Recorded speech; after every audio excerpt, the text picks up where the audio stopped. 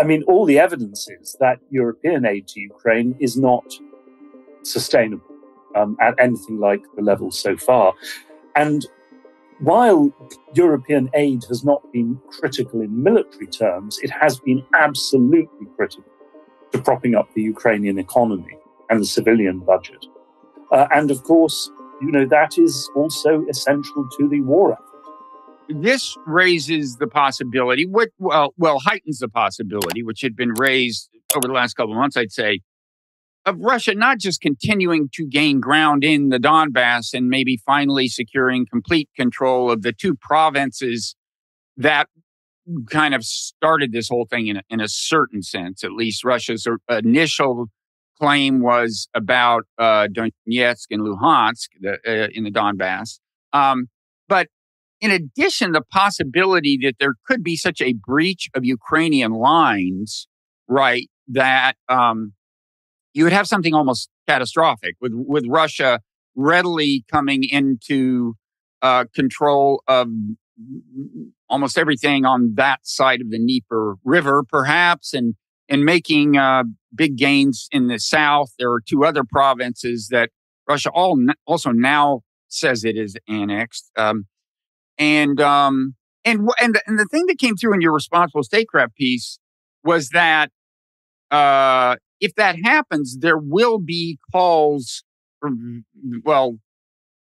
starters for direct NATO intervention, presumably from some corners. That would be a major escalation.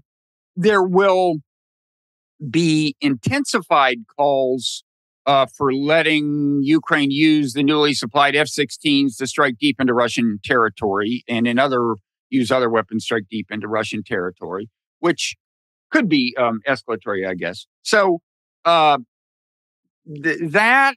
has kind of unfortunate potential. I hadn't really thought about before now, but for starters, how likely is it that there will be such a breach that Russia will?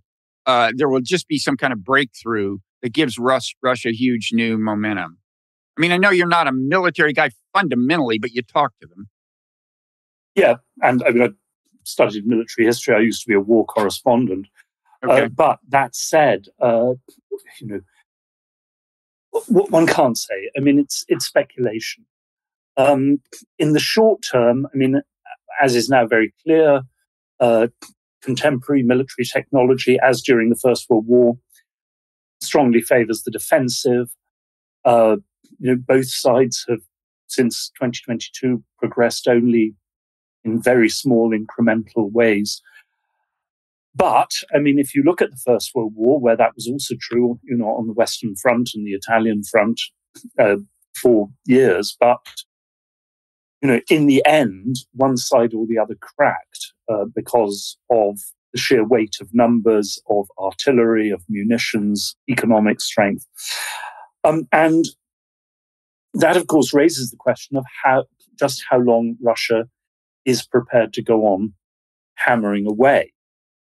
And there, I mean, once again, this is speculation. So far, the Russian economy has performed far better than the West expected or hoped. But the Russian central bank itself has warned of serious problems next year with inflation, labor shortages, the economy overheating. The other point, of course, is that if Russia can keep this up for another 2 years, well, obviously you have to look at the US elections, but we don't know the results or what will come of that.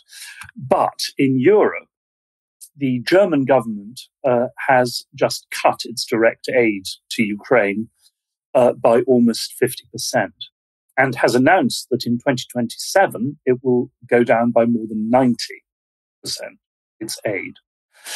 The French finance minister has made a statement this week about intense budgetary pressure in France. The British government is facing, a very, very difficult choice between its promises to restore the National Health Service, to retool the economy, a lot for alternative energy as part of the battle against climate change, and on the other hand, promises vastly to increase military spending. And in the end, the money is just not there. And of course, you're facing a situation in all countries where, in part, in reaction against support for Ukraine, you have a surge of support for populist and anti-war parties, often from the extreme right, as in France and Germany. So, I mean, all the evidence is that European aid to Ukraine is not sustainable at anything like the level so far. And while European aid has not been critical in military terms, it has been absolutely critical to propping up the Ukrainian economy and the civilian budget. And of course, that is also essential to the war effort. So, Zelensky, it's a pretty big problem for him that he doesn't know who's going to win the U.S. presidential election, right? Presumably, if he knew who the president was going to be, he would tailor whatever pitch he's going to make when he comes here to that person. Do you have any sense for, we're reading about this. He's going to come present some new victory plan. I mean, I don't see how that could mean actually expelling Russian troops from Ukraine at this point, unless he's lost his mind.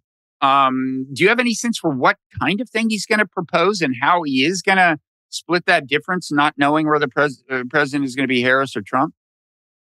Not really. I mean, he's going to talk to the Trump and the Harris team, he said. I really do not know in detail.